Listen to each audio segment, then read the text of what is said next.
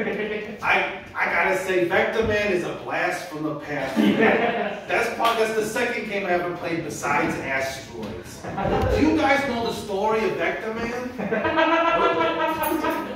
Earth is so full of trash, everybody leaves. He's the robot that stays behind to clean it up, and then a nuclear warhead gains sentience and tries to take over the world. And the only person that can stop the warhead, named Warhead, is Trash Man Vector Man. That's a true story. That's a true story, ladies. Thank you again, high school. Once again, there are cool Miller Lights. The boys in the back. Grab one. You might be parched from all the comedy. Might be. Oh, there we go. Absolutely. I love this. And then cracking open a beer in the front row. All right. Oh. Stone Cold Steve Sullivan. All right, ladies and gentlemen, we're going to switch gears and get some stand-up comedy up on this stage. Please welcome to the stage, Yusuf. I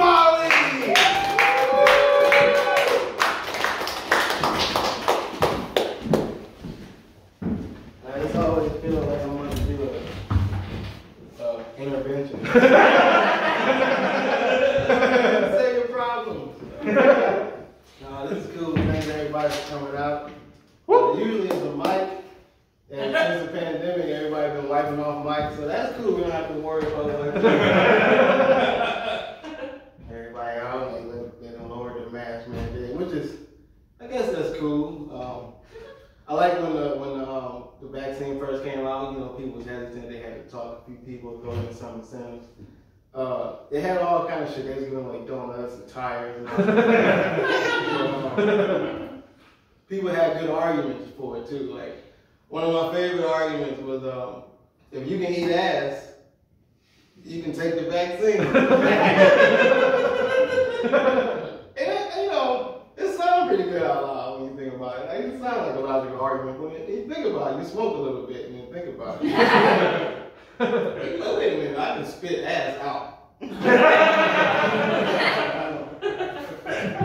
It's important to spit the ass out. Okay? You shouldn't want to keep the ass in your stomach. I mean, you do what you want to do. I can't, you know, I'm not here to regulate ass eating. I have a tip. If you are going to eat ass, I suggest you have a significant other. You don't want to be dating eating random asses. You want to be on the same page with the diets and everything. Like, you know. You can be a vegan, right? And then you might be eating the ass of a taco truck eater or something. You don't want no taco truck ass.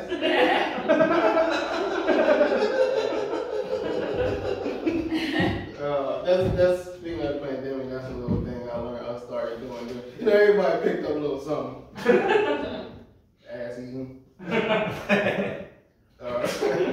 mean, I got a girlfriend here, so she, you know, it's not so awkward. I tried to become a better Muslim during the pandemic. A lot of people improved in that area. I didn't. I tried. Like, okay, assalamu alaikum. So, 2 years ago, I wouldn't have known what to say. I thought it was hot tsunami Lakers or some shit. Not even a thing. What else I want to talk about? Oh, this fucking gas. I shouldn't be here. Like, I only have fucking emergency room gas. That's the only place I should be driving with these fucking prices. This is ridiculous. I had saved up my little unemployment reparations. This shit just blew it. I fucking re-poured my ass. I was doing all right. I had the gas lane. We came here from where we come from, up of Hollywood and La Brea. I had the gas lane to get here. I ain't gas leaned in 5-6 years.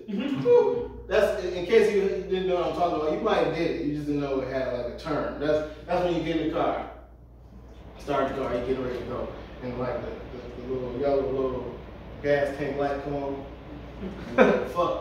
But you like kind of like lean your neck. You're like, well, I can make it to the clubhouse.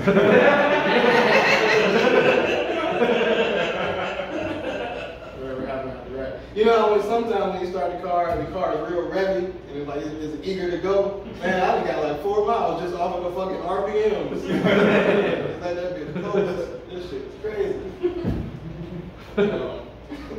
Got me stopping at the fucking dollar stores again. Now the dollar store is a $1.25 store. Ain't that a bitch? Same bullshit quality. I bought a fucking can opener. And you think these smartphones are smart. Try using a dollar store can opener. That shit, I'm talking about halfway through, I was opening the manwich. It was like, you know what? No. I have done enough. It just broke. I use a fucking butter knife to get the fucking rest of the can open. You know how after, this is random, but you know how after you get through fucking men and then you go piss and then the piss go everywhere? This shit was so awkward the last time. I was like, the bathroom set up, when you come in, the door is right here and the toilet is right here, so like you would be facing the door. So the way I pissed, I was looking at the door on purpose and the piss was going on. And I was like, hey, this is amazing. How's this happening? Like, I wanted to do a video, but then that's like illegal. So who believes that? Nobody can believe the piss is out of fucking going this way. Like, that shit was crazy. Okay, speaking of eating ass, I talked about that. Like I said, that's a new thing I just picked up because I'm more of a pussy eater by nature. And like that's plus like the way my mouth is on, I have to. I literally have to do that. I have to eat pussy. I was born this way. It's a gift and a curse, man. These big lips, they gonna get me killed, man. I'm gonna die eating pussy because. Because the thing is, I can explain. Like, Jill, that's my girlfriend's name. Might as well tell you her name. So, like, when she about to bust, sometimes you know how you can't move them. When they about to bust, you can't move them. Or if you do move, it's a waste. And all this gonna be sore for no reason. And all this shit. So you gotta like keep it perfectly still. But sometimes it push up on my mouth, and I can't breathe. So I was like, look. And one day she's not gonna bust in time, and I'm gonna fucking pass out. It's not really a bad way to go out when you think about it. It's a good way to go out. Don't sing like Amazing Grace or nothing like that. Sing WAP or some shit. Get that shit off my chin, like in case the coroner miss it, leave me in the casket. I don't want to.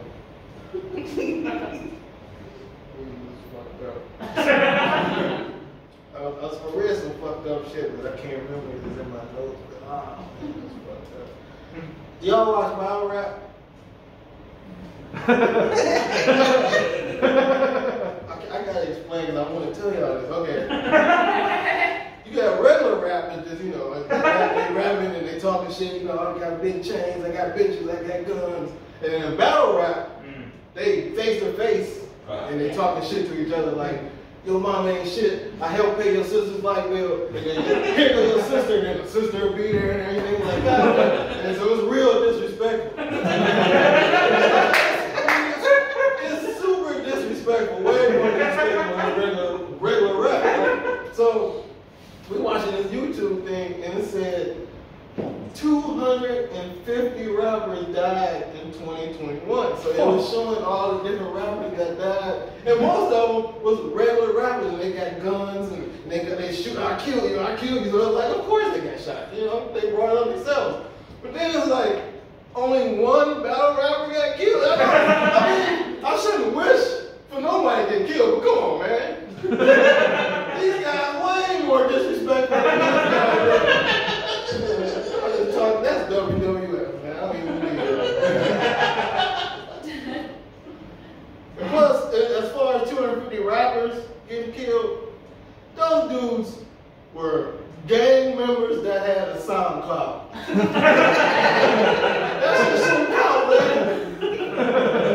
Unless Billboard recognized your fucking album, you shouldn't count as a rapper, man. That's bullshit. That's 250 gang members got killed. They're trying to make rap sound bad, man.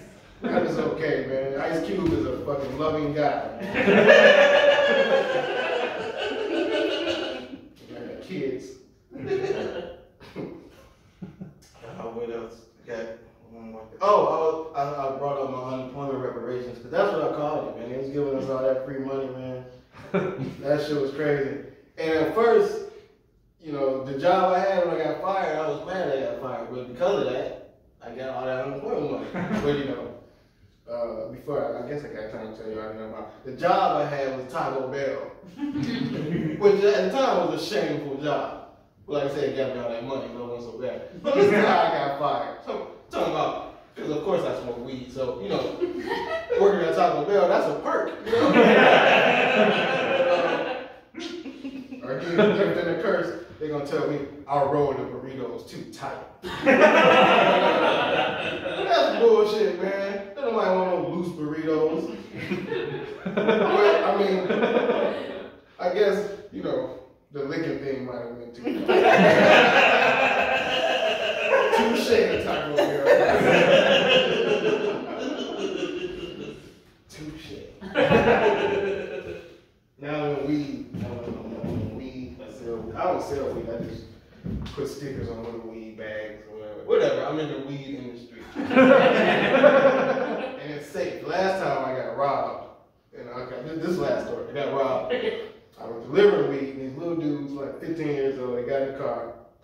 This little dude pulled a knife on me, and I say pulled a knife for the sake of the story, but this is how fast the knife came out from the back seat. Now, I'm in the driver's side. Here's the knife.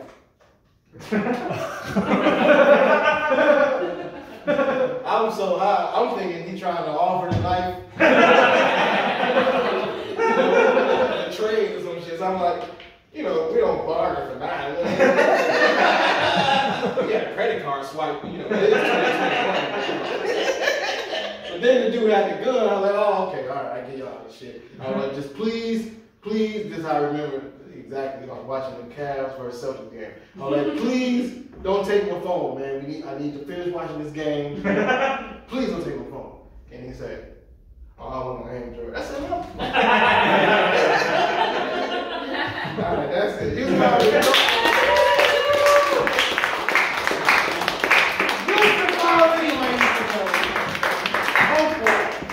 oh boy, thank you so much.